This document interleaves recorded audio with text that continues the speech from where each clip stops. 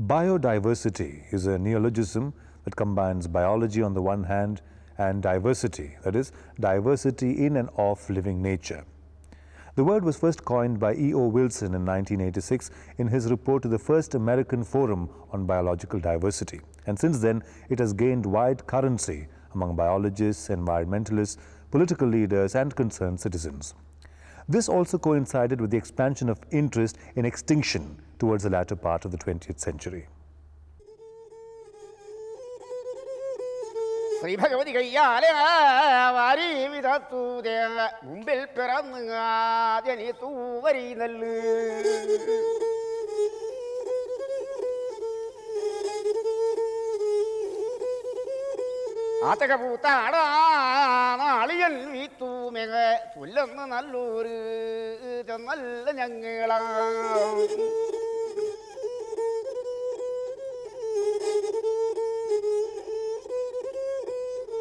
Chamam Jori, you there, Tavalakan and with Kudi Vilayuna, Kutana don't with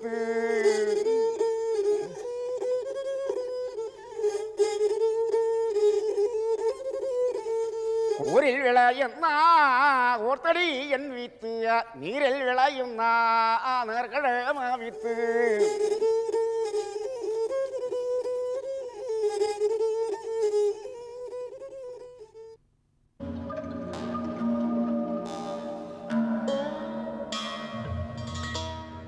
Biodiversity is a glorious blessing of Earth's nature. It announced the presence of life. This diversity in life forms survived as a basic factor for human existence from the very beginning of the evolution of life. The food and economic security that man desires for his future are dependent on the generosity of biodiversity. This wonderful universe of life extends from the microscopic virus to the enormous mammals, from the tiny moss to the gigantic sequoia. These imponderables of life retain a variety in type, family, and ecosystem. India is the land of millions and millions of life forms that seek shelter in the endless fascinations of tropical ecosystems that are storehouses of biodiversity. This is one of the major biodiversity-rich countries. There are about 10 biogeographical zones in India that include the Himalayan forest, the Indian desert, the Indo-Gangetic plain, the eastern and western Ghats, the coasts, islands, the Deccan Plateau, and the northeast.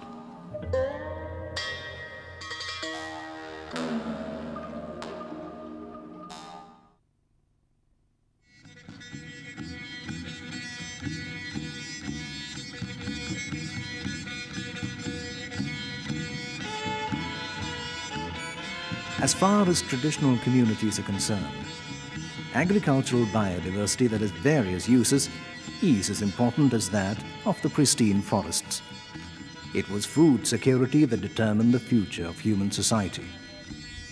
India was one of the first 8 centers to start agriculture. Indian people cultivate about 51 varieties of grains, 104 varieties of fruits and 55 varieties of vegetables and pulses. Cultivated areas form a vast landscape of eco-culture.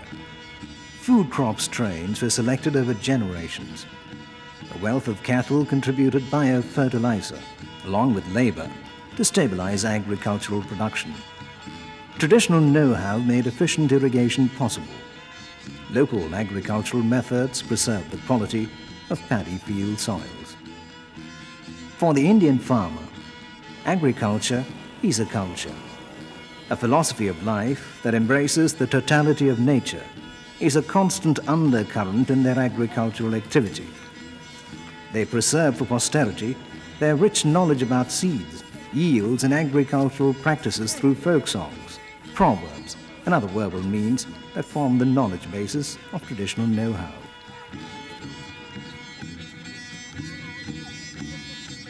After the harvest, fields became grazing grounds for cattle. An astonishing diversity is seen in domesticated animals and birds in India.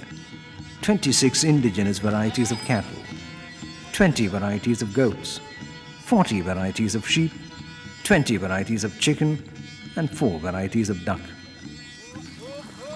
The Indian farmer was an expert at creating new varieties of animals and birds by crossbreeding. They regularly generated new varieties with good traits of domesticated animals like cow, goat, pig and horse, and also of fighter cocks and racing pigeons. These new breeds, derived through crossbreeding of indigenous varieties, were quite capable of satisfying the needs of the Indian farmer, who was not avaricious.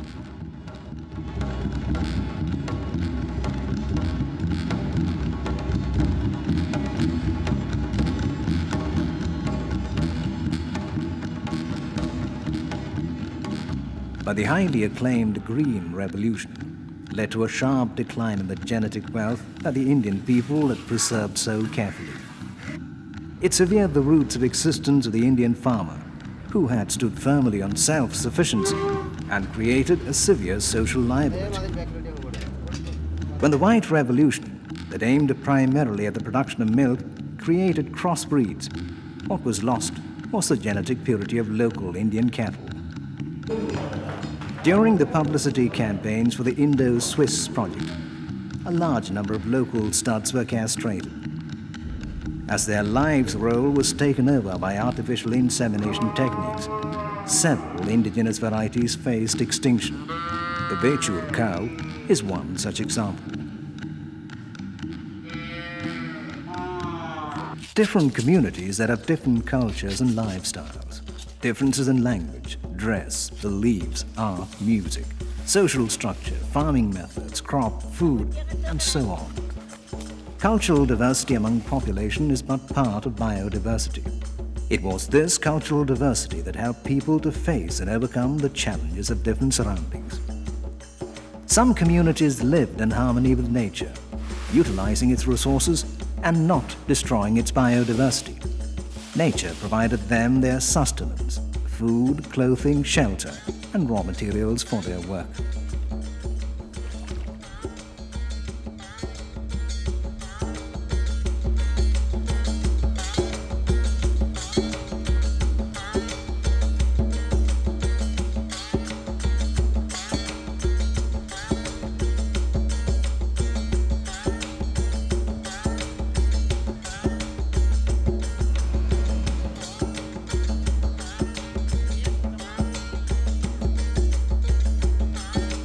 Humans started agriculture in the Neolithic age. Even today, a human community depends for their survival on about 50 plants and about 10 animals that our ancestors tamed 10,000 years ago. It is believed that 1/3 of the entire plant diversity is edible, that only a small part of this vast food resource, which could relieve the hunger of the entire world population, is known to modern society.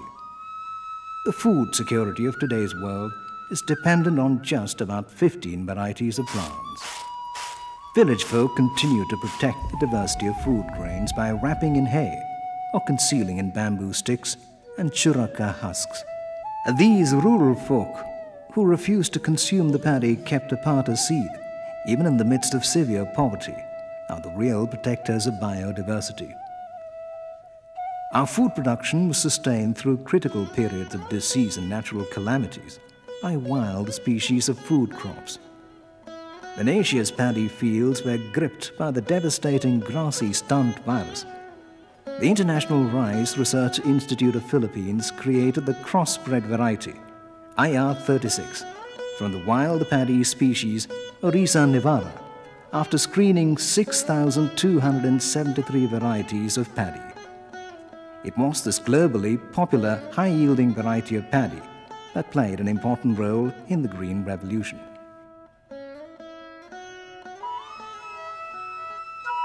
Orisa cortata, the wild paddy species from the Sundarbans. Orisa myriana, from the Agastya Vanam. Orisa perennis, that grows as a weed in paddy fields. Almost 50,000 endemic varieties that persist even in the machine tracks of the Green Revolution. There still exist myriad varieties of paddy that could potentially donate their germ plasm to new varieties to be bred in the future. ഞങ്ങൾ ഉലം വാകാ നൂറ്റന്നതുണ്ടല്ലോ നിങ്ങൾ ഉലം വാകാ നാളല്ലതും ഉള്ളൂ.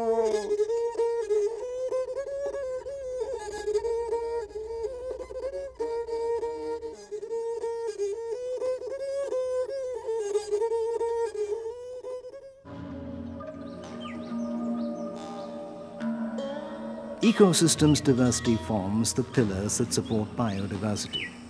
What wildlife sanctuaries, national parks and global heritage centres do is to preserve biodiversity within the diversity of ecosystems.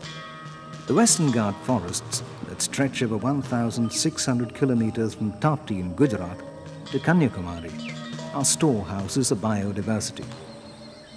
They are the source of invaluable genetic material, and forests of the Western Ghats are the birthplace of several food crops like cardamom, nutmeg, pepper, ginger, turmeric, jackfruit, mango, and so on.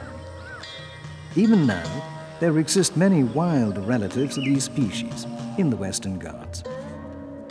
The Neela Kurungi, Strobilanthes kunhiraman, that flowers only once in 12 years, and several others of the Strobilanthes group.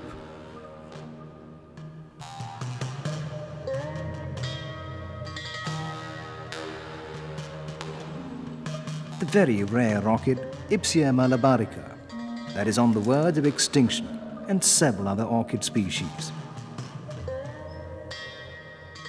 More than 60 species of balsam are to be found here. Of the 4,000-odd species of flowering plants in the Western Ghats, 51 genus and 1,600 species are endemic to this region. This high level of endemism makes the Western Ghats region one of the hotspots of biodiversity in the world. The diversity of animal species is also fascinating in this ancient home of life forms that survived continental drift and climatic changes.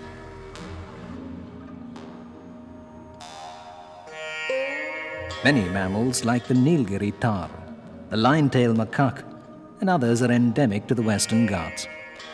The high grasslands of the Western Ghats are the home of the Nilgiri tar. The Iravakulam National Park is the main centre where these tars graze, moving blithely over almost vertical rock formations. The lion-tailed macaque is an extremely rare animal of the Western Ghat region. These animals use a vast region of the evergreen ecosystem for food gathering. Precisely for that reason, the destruction of the ecosystem has taken these mammalian species to the edge of extinction. Monkeys are the ancestors of humans. There are 11 species of apes, monkeys and lemurs in India. The Sundarbans, one of the most fertile ecosystems in India, is the main centre for the rhesus monkeys. Enriched by the organic matter brought by the Himalayan rivers, the Sundarbans forms the world's largest river delta. An organic chain that includes mudskippers that roll in the dirt, crab species that help combine biomass with soil, turtles, water monitors, king cobras, and deers.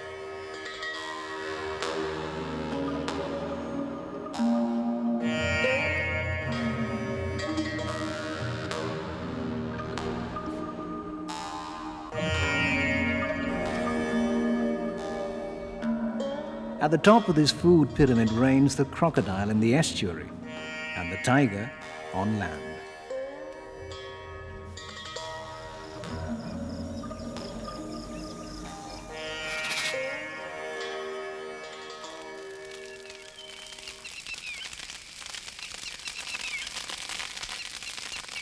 The destruction of biodiversity continues even as conservation measures become active. 15 million hectares of tropical forests are destroyed each year. 20,000 species disappear. 50 species are lost each day. Several factors contribute to the laws of biodiversity. Dams, once considered the temples of progress, introduction of exotic species, and overexploitation of bioresources.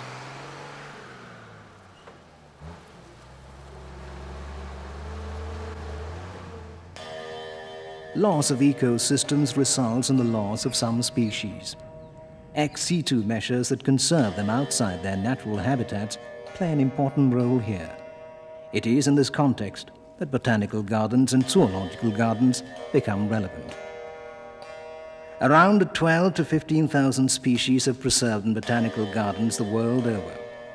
The Royal Botanical Garden, established by Robert Kidd on the banks of the Hooghly in Kolkata, is one of the oldest in the world. Known as the Indian Botanical Garden in post-independence India, the centre has a rare collection of plants of economic importance from all over the world. The palm house here maintains 115 species of palms.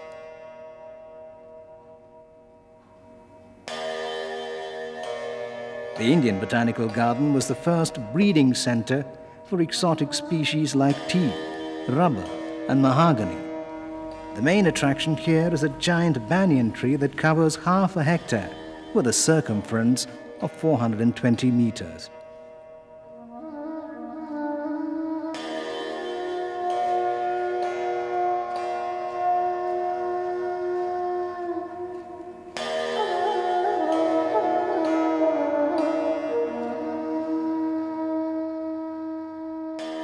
The Tropical Botanical Garden and Research Institute in Palod, Thiruvananthapuram, has a rare collection of plants from delicate tropical ecosystems.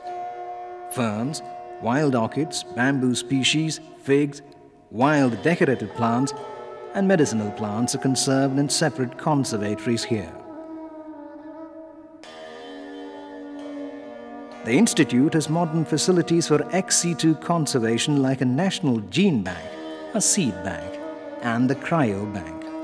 Several endemic medicinal plants like the Decalypsis arealpatra are available in the medicinal garden here.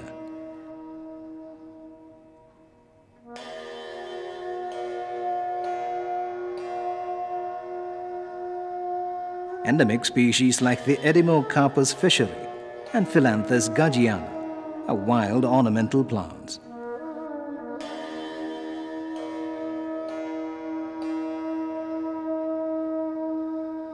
40% of the plants in the Andaman and Nicobar Islands are endemic.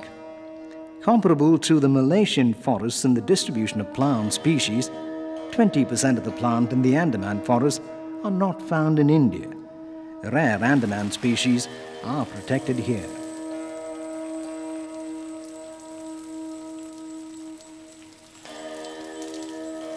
Life is like a book that can never be completely read.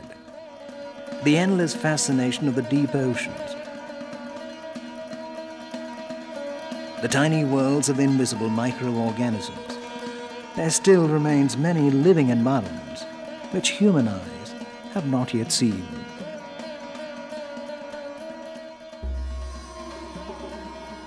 Three centuries back, in a Pishnoi village near Jodhpur, 362 villagers led by Amrita Devi sacrificed their lives to protect their Keji trees.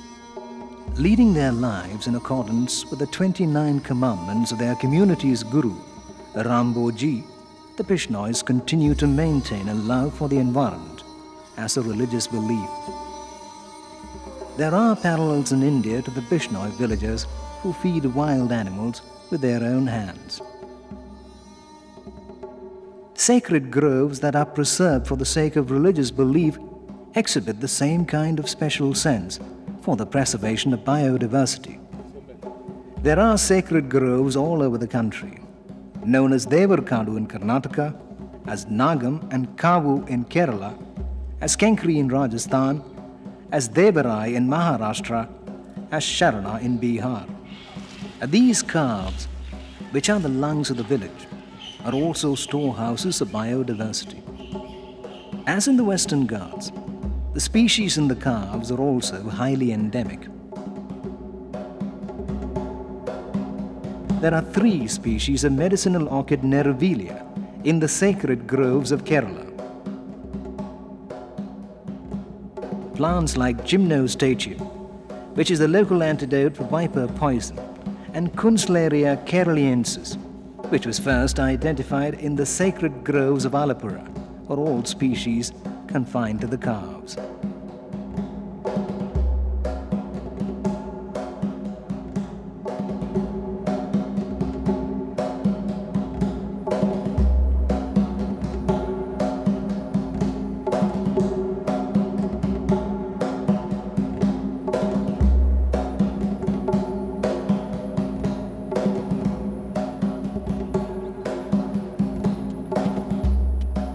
Temple ponds and other holy bathing ghats are also homes to animals like tortoises and fishes.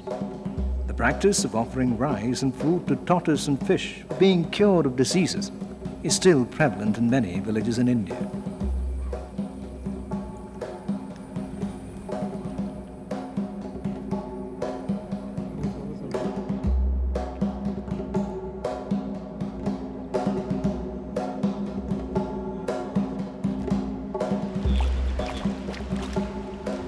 Several fishes like the Hora bagras and Indian mahasira are being protected as a result of these religious beliefs.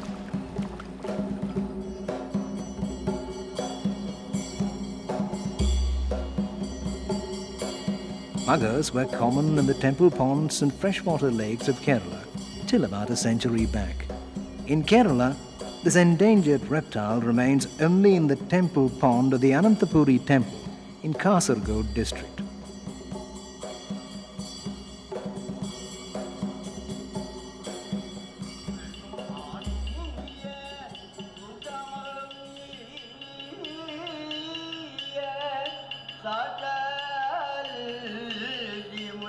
Most vegetable dye plants are found in marginal environments and are used by folk performers, artisan communities, weavers, traditional painters and potters. Erosion of diversity has affected these plants too. Owing to this, the living condition of marginal communities have become more miserable.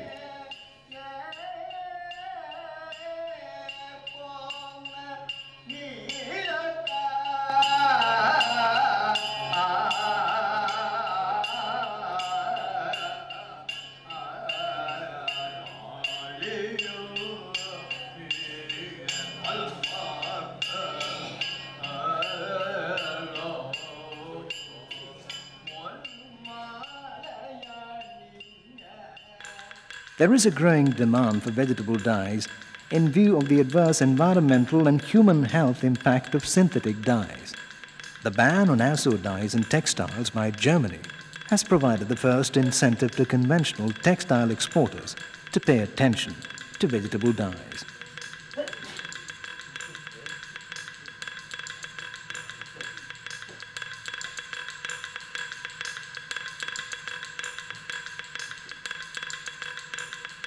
The use of vegetable dyes is prevalent now in the toy industry as a remedy to the health problems created by artificial dyes.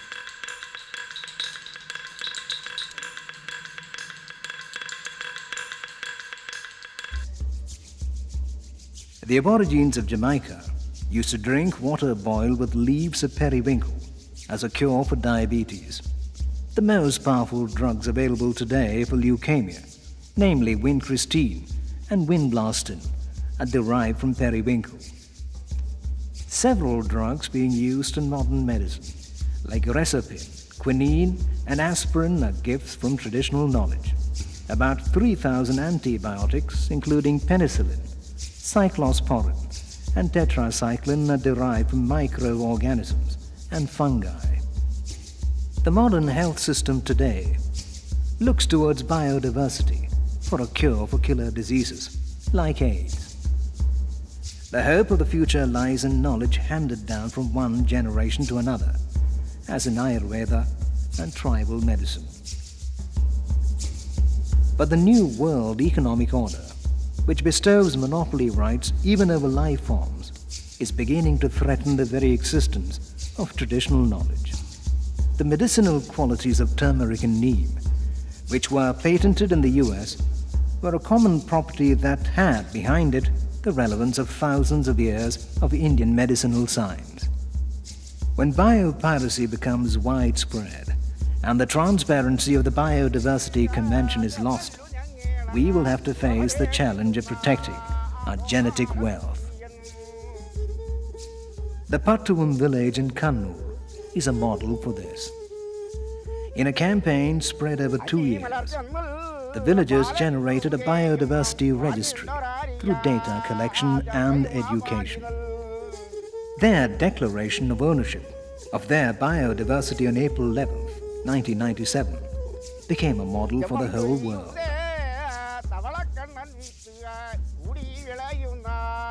The confidential nature of traditional knowledge is lost as databases are published.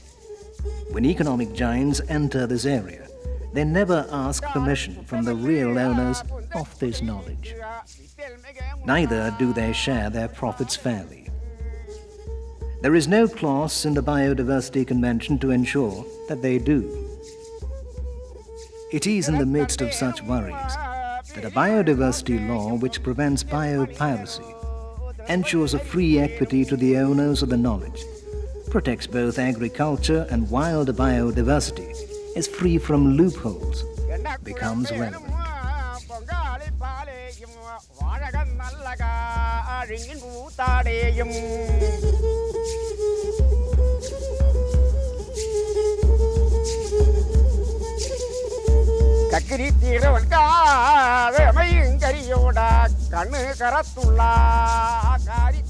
The plenitude of biodiversity is one matter. Equity in its application and exploitation is quite another. And that continues to be an area of concern and possible tension.